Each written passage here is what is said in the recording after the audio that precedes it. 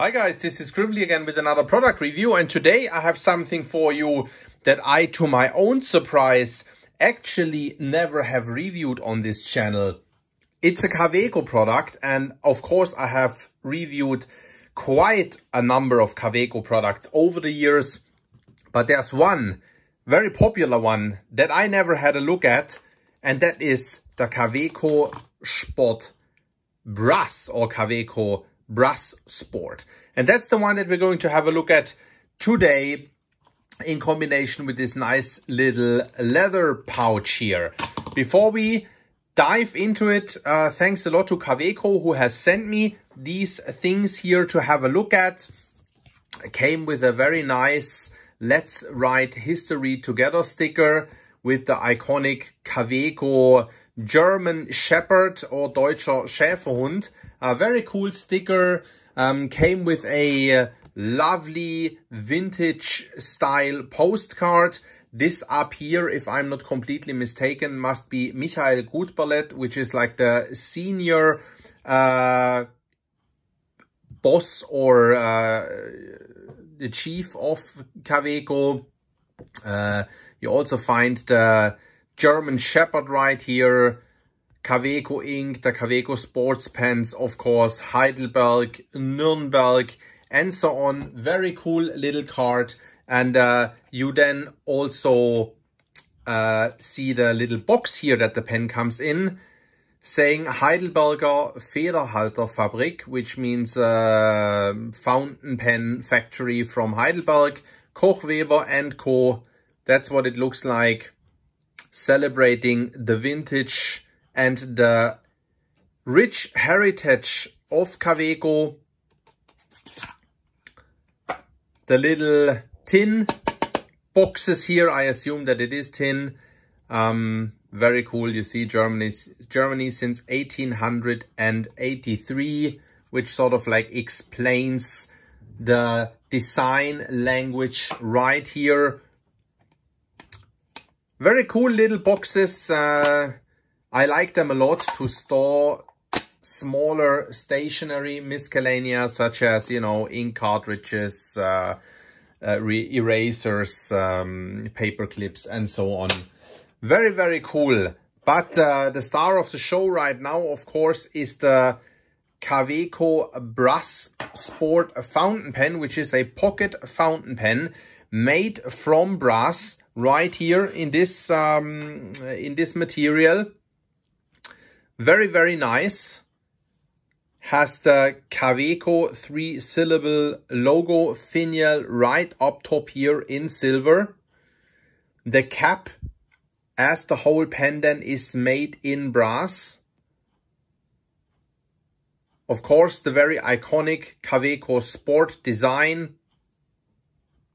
Octagonal, saying Kaweco Brass Sport Germany. You have the barrel down here then, with a little flare, which is used to post the pen. You unscrew the pen with not even a turn, very quick, and you of course can, you know, twist in both directions at the same time. That makes for a very fast uncapping. The pen is slightly small, of course, when used unposted, but the cool thing is that you can use it for a few quick notes, right, when it is unposted. Get a stable of post-its right here.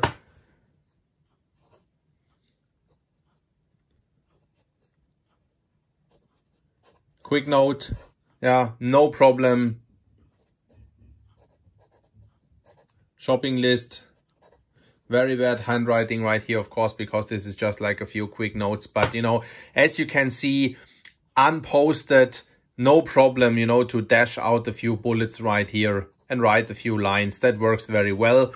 And then once you post the pen, as you can see, you get the proper full-size fountain pen. We do a writing sample then in a bit that you can use, you know, to write all kinds of stuff. It's very, very cool. The pen is quite heavy as it's made from brass. I do like that because I do like some heft to it.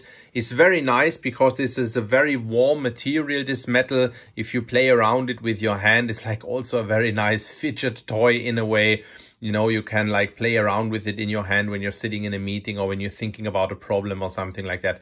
I really like the warm feeling of that brass to it. It has like that slight brass smell as well, which I personally enjoy. Maybe not everyone enjoys it. I do.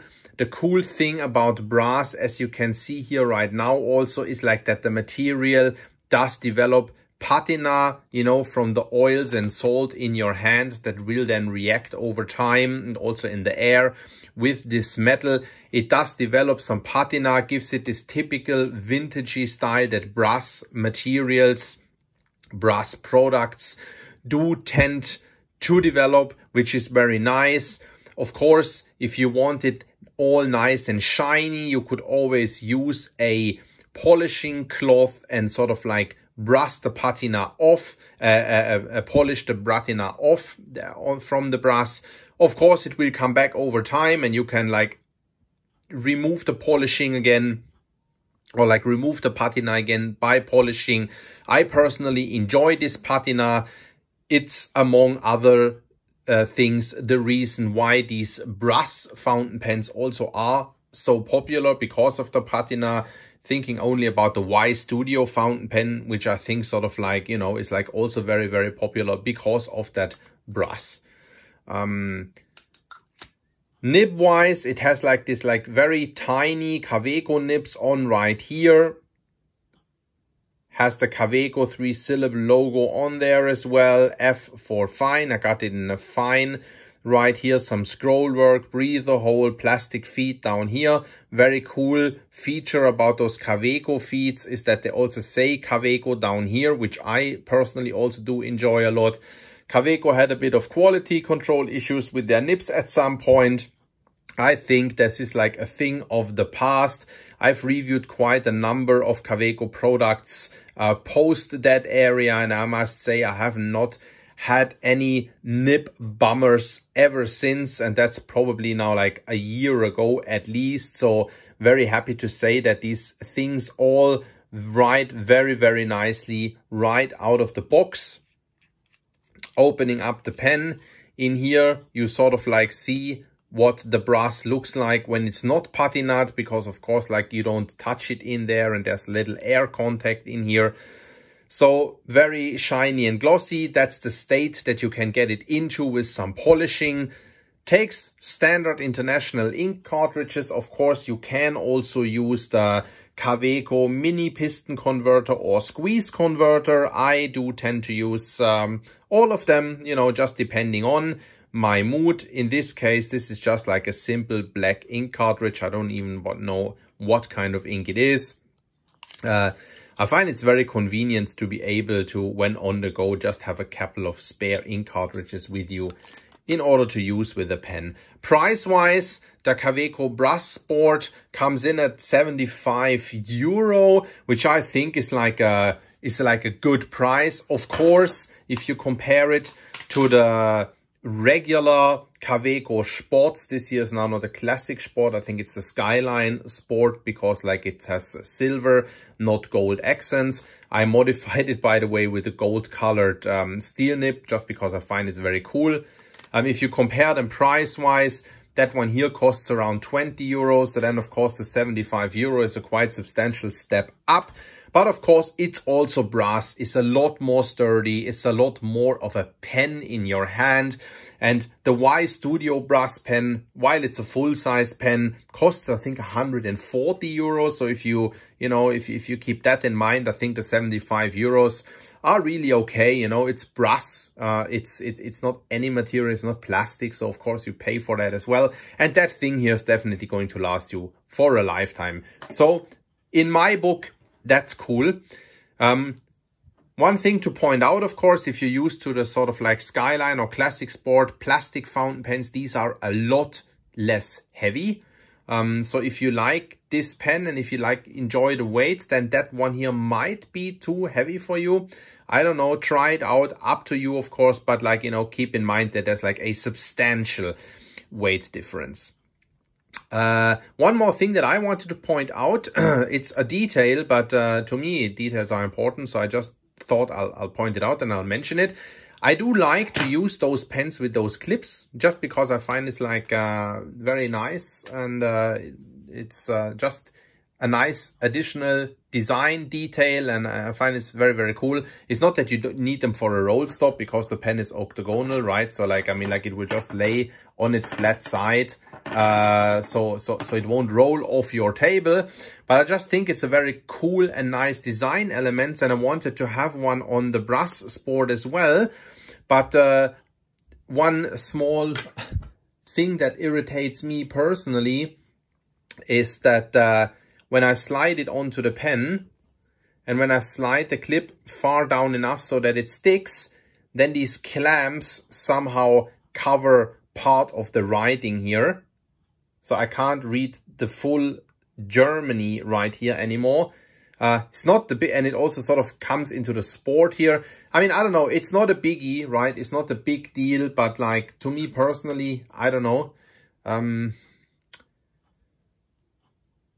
It just annoys me a little bit, which is why I just don't use a clip on that pen, and I'll use the clip on that pen.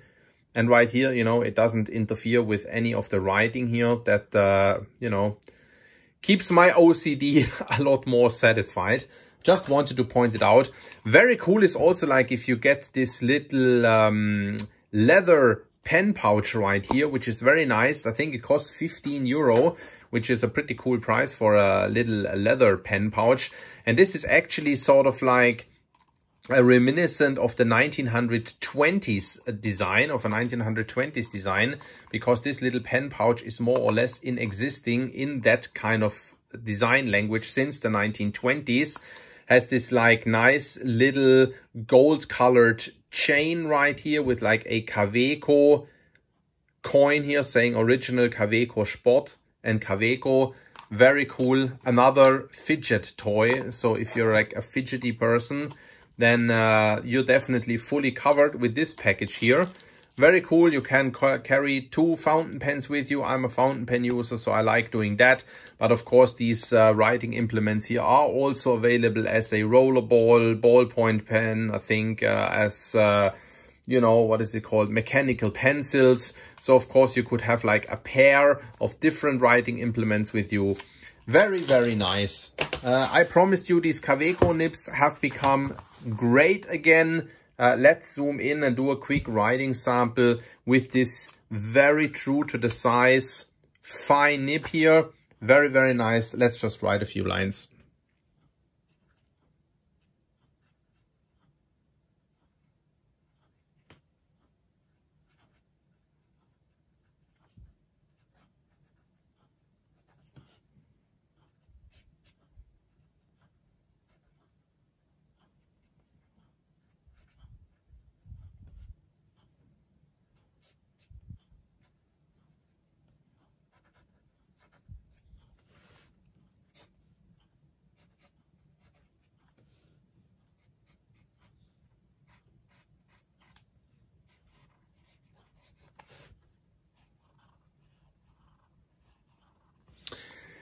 There you have it.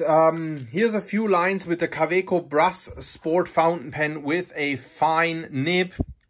It writes very, very smoothly, very, very nicely. There is like a tad of feedback to it that lets you know that you write with a pen on paper. It's not the glossy, smooth polishing. I do like that writing experience a lot. Having said that this is a steel nib, there is some give to it, as you can see right here. So you can squeeze some line variation out of it. I would probably not write like that with this pen all the time, but like if this is something that you do enjoy doing every now and then, you can do that with that pen. I never do it, to be honest. I'll just write with it, you know, in regular with a sort of like, you know, not a heavy hand, but not a light hand either. Just sort of like smack in the middle somewhere. Kind of pressure handwriting. That's that. With this review, I hope it was helpful. I hope it gave you a little bit of an insight into what this pen is all about. Thanks for watching, and I'll see you at the next review. Ciao, ciao.